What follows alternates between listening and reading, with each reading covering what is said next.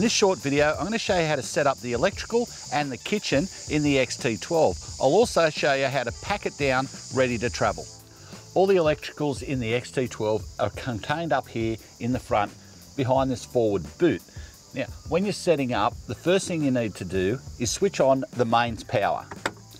That will give you 12 volt power right throughout the caravan.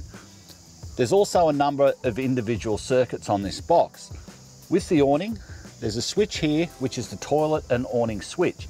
To operate the awning, you flick that on, and then you operate the awning from the switch just beside the kitchen. Now, water pumps. To run the water pumps, actuate the power here. So this is your mains power for the water pump. But to also run the water pump, there is a switch just above the kitchen, which you need to activate as well before the water pumps will run. Everything else is here, the hot water heater, fridge. Now, when you're traveling and you've got a fridge running up in the forward boot, the fridge slide, you need to have this switch on and the main power on. None of this will work without the main power on. So if that's on, you have power to the fridge section in the front of the caravan. Plus you have your DC outlets, all your lights, they're ready to go. Also voltage readout and amp usage. So that covers all your electricals from here.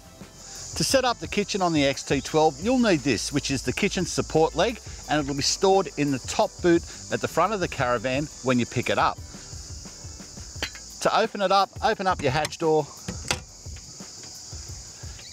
And there's two locking mechanisms on the kitchen. There is a pad bolt here, and also there's a lock on the slide. Before you do anything, raise the pad bolt, turn it 90 degrees so the rubber cap is forward, lift it right up and then turn it back. That'll now sit up on the two pins out of the way. Depress the blue tab on the slide and pull the kitchen out. Now we can put our kitchen leg in, and just under here in the middle is a receiver hole for the top of this leg.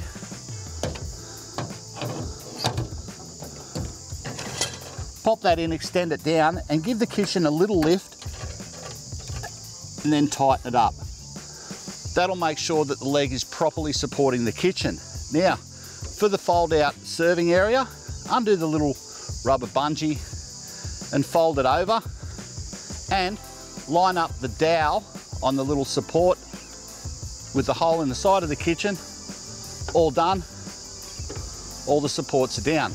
Now, the plumbing for the water, the hot and the cold water, is permanently plumbed to this kitchen. So, once you're set up, you can turn on the water pump switch here, along with the water pump switch at the front on the main control box. Then you can use the taps.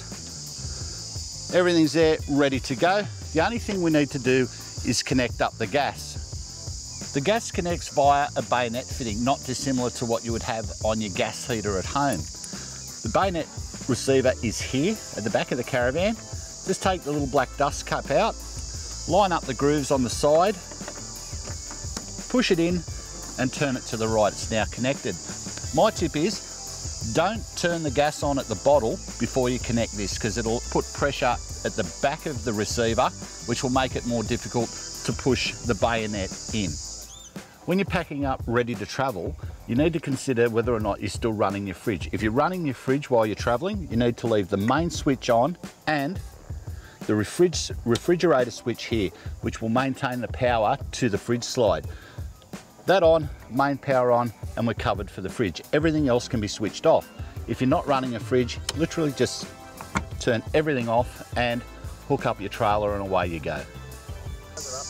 When disconnecting the gas for the kitchen, when you're packing up, turn off the gas bottles and let the gas relieve through the cooktop. That'll get rid of any pressure at the back of this connection and make it a lot easier to pull it out. So push the fitting in, turn it to the left, pull it out. It's now disconnected, and just return your little dust cap back in like so, and it's all done. Once the gas is disconnected, you can pull the hose back through the hole in the bottom of the kitchen and store the hose in this middle section here. Before you pack everything up, make sure all your drawers and little hatch door are locked, and turn the little tab across in front. That'll stop it from accidentally coming open while you're driving.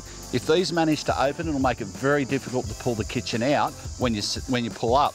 Now we can fold up our tray, fold down the support, and return the rubber bungee over there. Now simply remove the support leg, and to push the kitchen in, press down on the blue tab and slide it away. So get in, give it a bit of a nudge, make sure the slide's locked in, then return the pad bolt to its original position, locked away, close your hatch up, and put the kitchen leg back in the front storage boot. And that's it, folks. That's how you set up and pack down the kitchen and the electricals in the XT12.